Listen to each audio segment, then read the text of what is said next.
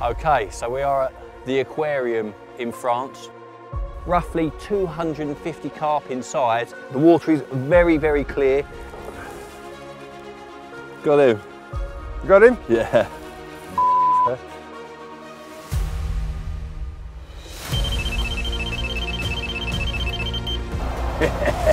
You can't beat that on the first night.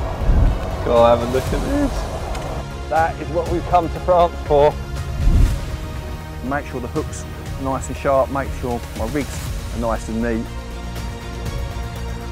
That's how we do it.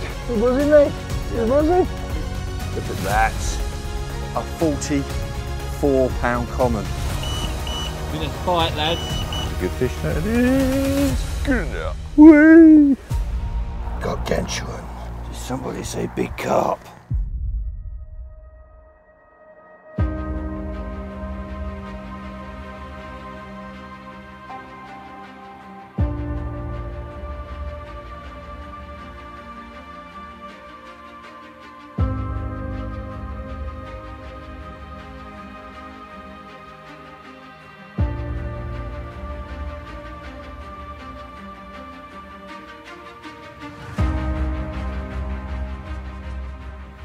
Okay, so we are at the Aquarium in France, not too far from Calais, just 2.5 hours down.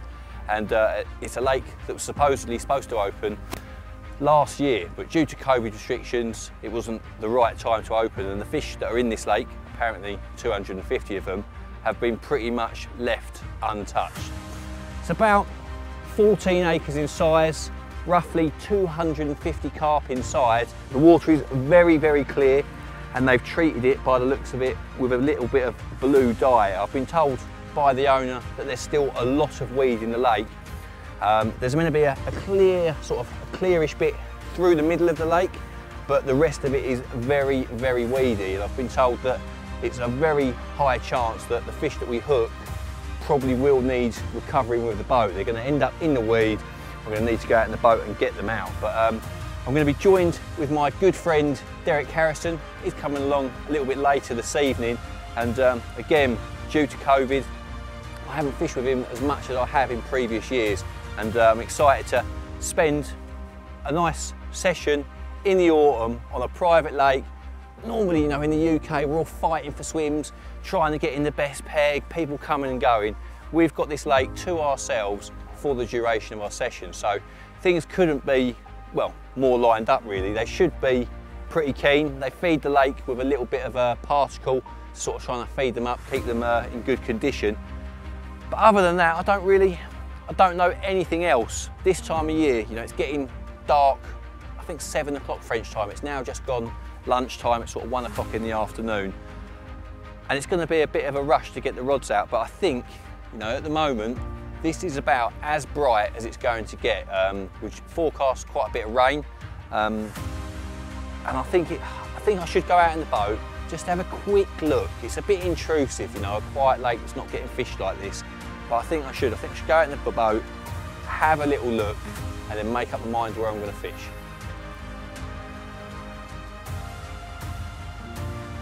Oh,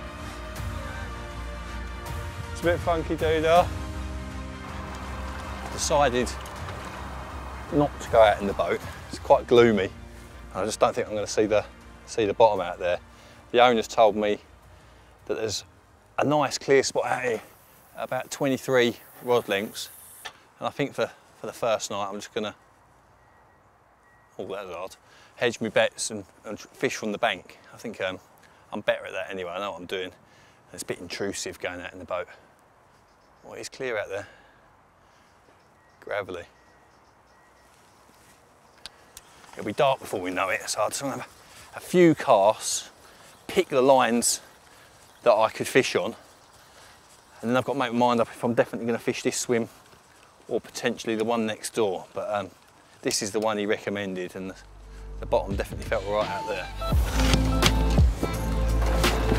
Fucking hell! Hello? Have you landed? Oh, we're landed, yeah. We've had 2 already, mate. You're joking. No, yeah, we're joking. Just got in more or less. Just ready coming in an hour or two, and I'll be on my way. So I'll probably be back after tea, mate. All right, well, yeah, cool. I was just checking in, see how you're doing, but it's all nice, it's all laid on, you ain't got to panic. Park behind your swim, it's all going to be good, mate. You can see all the weed, can you? Well, the water's clear, and it's got sort of, there's like this algae sort of weed that's like a duvet, like it's not like weed that you see very often. It looks more like a duvet than a weed bed, you know. Yeah, I put £35 leader on anyway. £35? Yeah. Going tarpon fishing, lad. Pardon? Going tarpon fishing. We don't want to get after weed, do we? We don't want to lose them on weed. I took £18 off. I had £18 fluorocopper on. I thought, fuck that. All right then, lads. Well, yeah, give us a buzz. Well, come down and see us when you get here. I will. I'll give you a ring when I get there, and then you can open the gate, can't you? Yeah. You'll catch them all, while I get there, eh? Yeah, I'm going to get them all on the bait, lads. They'll be all on me. That'll be anyway. I'll see you later. Bye. Catch you soon.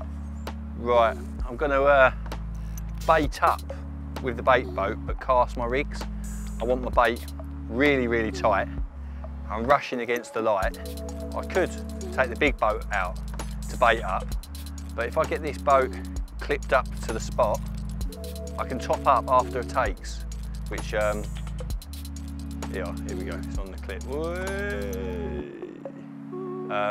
It's a lot less obtrusive, you know, if you just want to top up, you can send the bait boat out full to the gunnels, hardly any disturbance compared to either swamming or using the boat. Just want to get the clip right.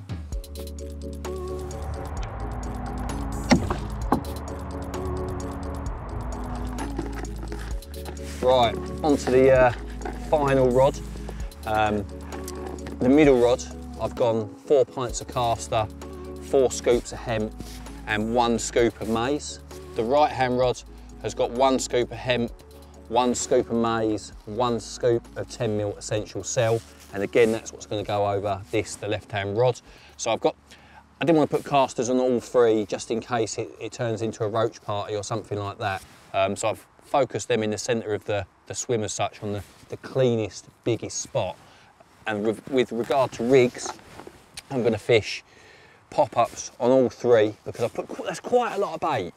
I'm thinking these fish are going to be a little green, you know, they shouldn't be too paranoid of pop-ups. And I always think when you fish pop-ups over small items of bait like that, the little fish come in pecking around, feeding close to the bottom, and then when the big greedy ones turn up, straight down on the old hinge stiff rig, classic big fish tactic. So that's what I'm going to do. 3 pop-ups out there. I might mess around with the colours. I haven't decided yet, but by baiting up with the bait boat, I'm keeping the feed really tight. So I've got 3 different spots, all gravel spots, all clean, but the middle one is the biggest, clearest bit. But this saves spomming. I hate spomming. It's a right pain in the backside. And 3 dumps in the bait boat, can't beat it.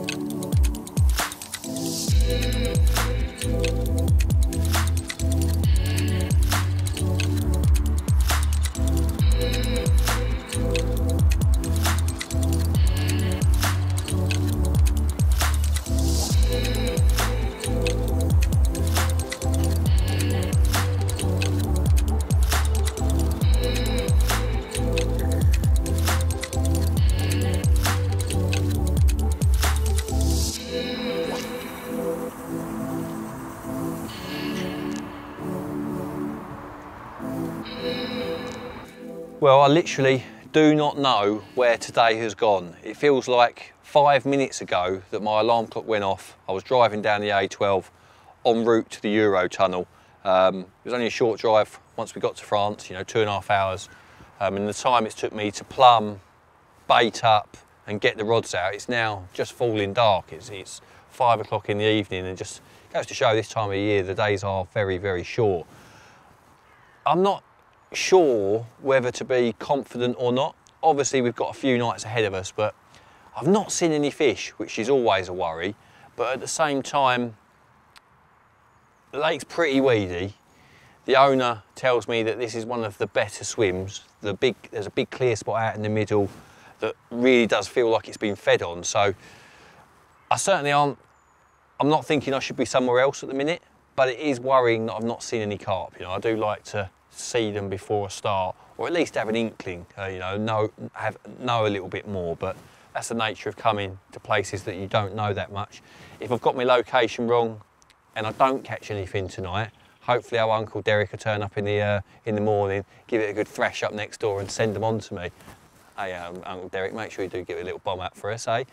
But yeah, I'm optimistic but not confident. There's plenty of time. The old rainbow shining down out there, sort of between my left and middle rods, so you never know.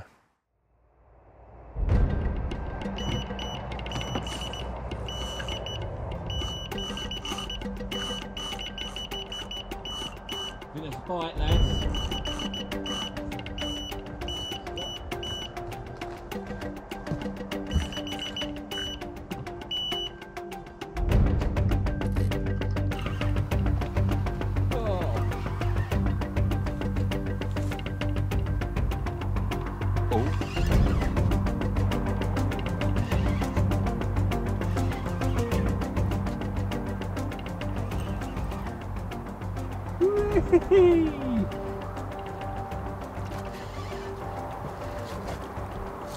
Let's get the old land of it.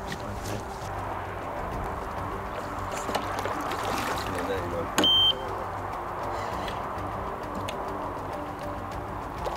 Go on. In there.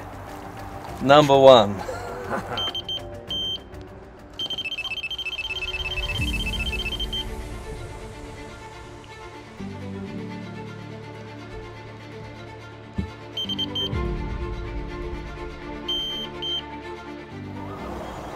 I'm not quite sure what time it is, but I've had a small common already.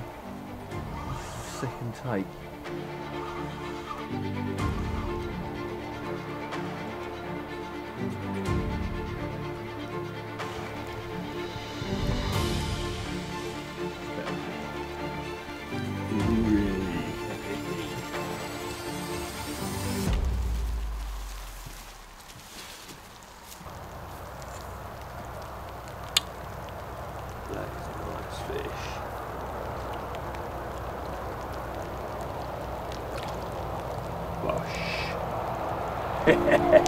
You can't beat that on the first night.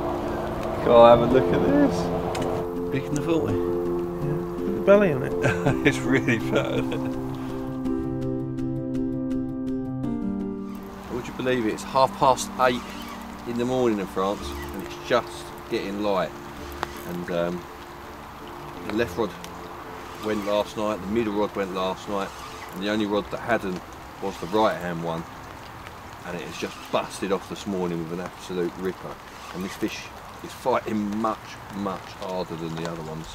Took a bit of line off me and is really resisting, but I don't know if that's a good sign or not.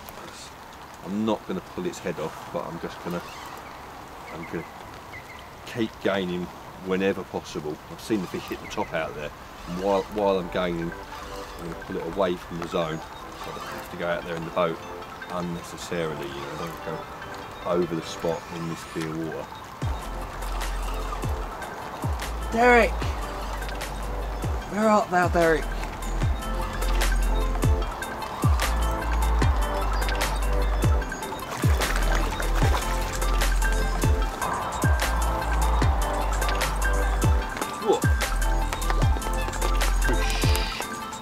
Yeah. Well, that is a good first night, or a good end. First night. Busy.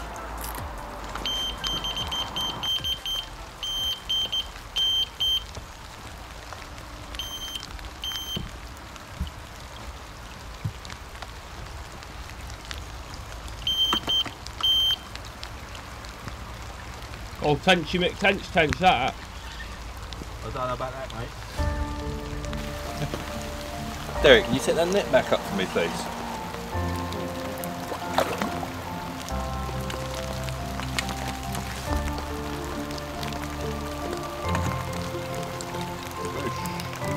Oh, there he fell. He's a tiddler. He's a tiddler. Right, where's that other rod? It's kicking off.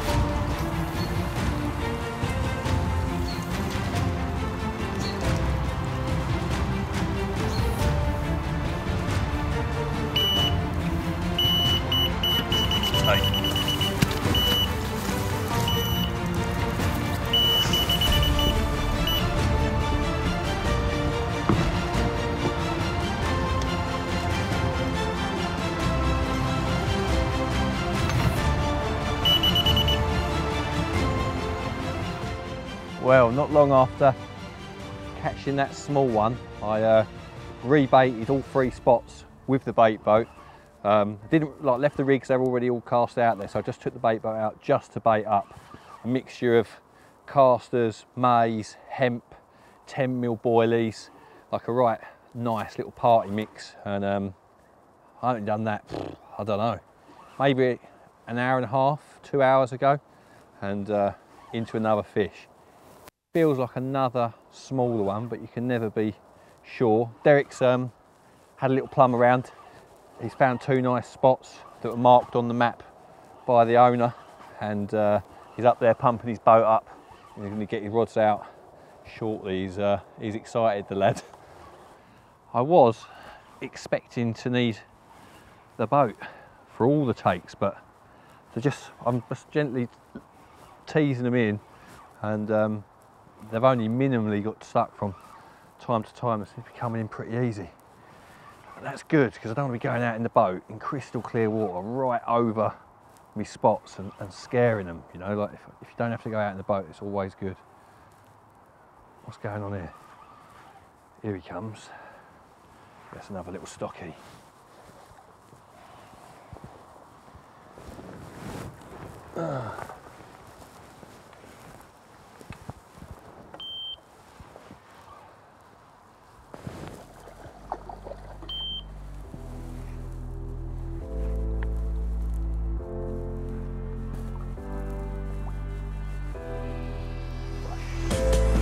Get in there!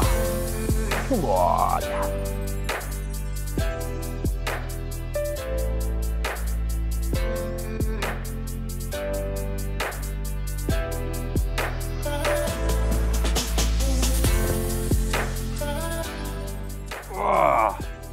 Oh, that is what we've come to France for. A 53-pound mirror on the first night. Unbelievable. It was the second bite of the evening. The first one being a lovely 29-pound common, and it's been an amazing morning since as well. I've had a couple more, 3 more takes, and all 3 of my spots are producing. All I've got to do now is keep press and repeat, and hopefully there's more big ones just like this. Oh.